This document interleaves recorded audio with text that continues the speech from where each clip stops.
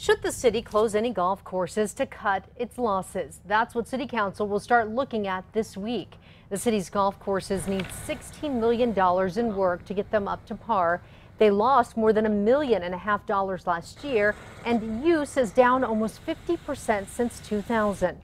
A study commissioned by the city lays out different options like privatizing the courses, but it also touches on the idea of closing Los Altos and Puerta del Sol and turning those into parks while fixing up Arroyo del Oso and Ladera and raising the prices at those courses by $2 to $4.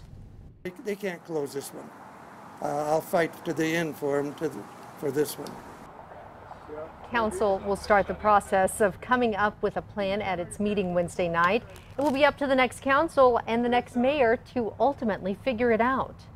It will be incumbent upon whoever is in this chair or this office next to reevaluate or maintain the status quo, or perhaps decide to take some of those recommendations.